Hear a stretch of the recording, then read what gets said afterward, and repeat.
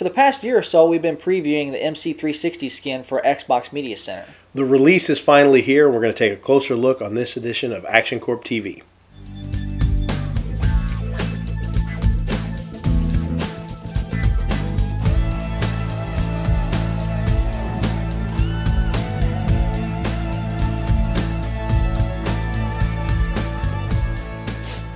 Welcome to Action Corp TV. I'm Sean. And I'm Seth, and we have gotten our hands on MC360 in its final form. Everybody's been watching this on the Xbox Scene forums.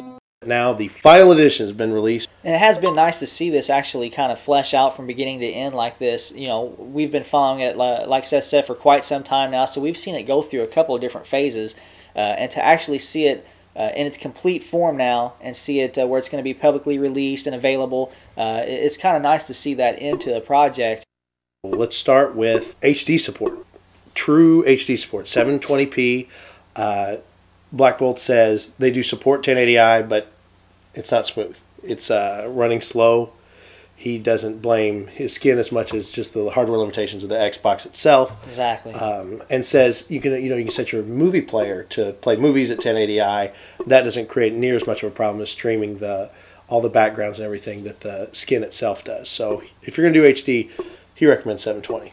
Right, and I actually am in the one of the problem areas where my television, my high-def TV, only does 1080i or 480p. I can't do 720, so I can see the difference between this. When you run in 720p, as Seth does on his television, you get the full benefit of HD widescreen without any of the speed loss that the Xbox has. It's not his skin's fault, as he said. It is actually just the hardware in the Xbox is too old to be able to do this kind of stuff in a 1080i environment. It still looks great in 720. It actually looks great in 480p. Yeah. The crispness of the skin, the text, the layout of the blades, the graphics, the way it looks wonderful in any progressive scan resolution, but widescreen is a welcome addition.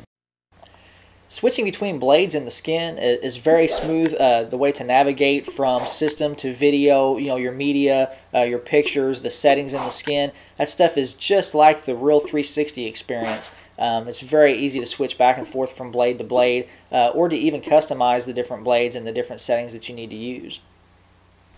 You now have an editable favorites menu in MC360. A lot of people have seen in different skins they will have a sub-menu, a context menu at the bottom right that when you bring it up you can have links to your favorite scripts and add-ons that you use. Now you can access that right from a system blade that comes up in MC360 to allow you to add your own favorites to that easily. Before it was a little bit hard to do, a little bit more difficult than people wanted. Now it's just a couple clicks and you have it right there at your disposal. The gamer card now updates automatically, or at least there's an option to. It's set to do it on boot up, and Blackbolt warns it might give you a little pause at the beginning, although I didn't experience it at all when we were doing that. It automatically gives you the pop-up bubble saying WebSlinger signed in. It won't say WebSlinger for you, but and it goes ahead and updates the gamer card with the score and the gamer pick and all that kind of stuff. Which is very cool. I mean, being able to see it when you manually did it in previous builds of this thing was cool. But the fact that now I can go and get achievements on the 360, sign back into this thing, and it'll show me is just that much cooler. There are also other things you can do with that gamer card, like you were telling me about, which is for different blades, setting it between a weather blade, a system info blade, I guess, with the IP and stuff, or your gamer card. Again, per individual blade, you can have different cards. You'll also notice the new Game Saves Manager in this version of MC360. They switched it from using the Python script that a lot of the skins have been using and actually went to the straight C++ code that's built into XBMC. So when it goes through and it queries all your game saves and lays them out, checks it, you'll notice it's smoother, it's a little quicker, and it's a little more stable. Some of the Python scripts have a tendency to hang sometimes when they're enumerating through a lot of different things in a folder. You don't have that problem with the C++ code that's actually in XBMC. So you'll see that seems a little bit more stable, a little bit more functional. On the XBMC Live blade, you'll notice the XBMC Live place. That's a place where Blackbolt is set up to download scripts, look at your weather. The YouTube script is built in there. Once you get the skin, also be sure and keep an eye on the XBMC Live place, because there is going to be a Halo theme available for download really soon. Also on MC360 now, they've enhanced the file browser on the system blade to actually go through. A lot of people have seen the different ways you can browse, the C drive, your E, your F, different things like that. Look for your files, your movies, your scripts. Now that's a little more like the 360 version of the file browser. It's smooth, it's laid out well, all the options are there. You can have your source and destination drives picked just with a click of the triggers. Very, very nice. It was done very well, and it's very usable now.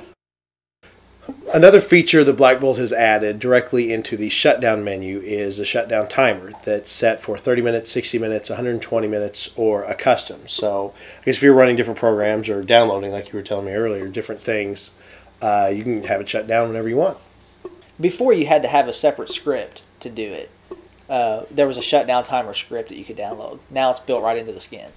Some of the features that the skin has, but they aren't necessarily new to this new release, are things like custom backgrounds, being able to put any image you want in behind the different blades they're all custom. Each blade can have its own separate wallpaper, just like the 360, which we kind of tooled around with early on, but it's a neat feature, really.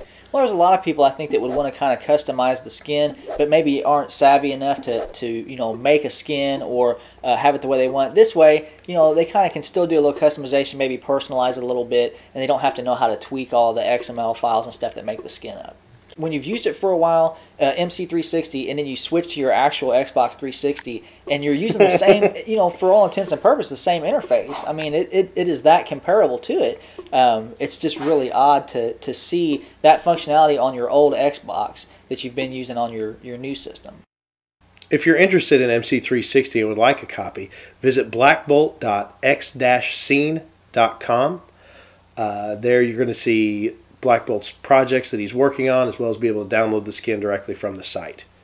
Well, thanks for watching us on this episode of Action Corp TV. We hope you enjoyed seeing MC360 version 1. If you have any questions, comments, anything you want to say to us, or check out our forums, go to www.actioncorp.net. Or we'd love to hear from you if you'd like to email us at tv@actioncorp.net for any ideas for upcoming shows or anything else you'd like to see or let us know. Thanks for watching.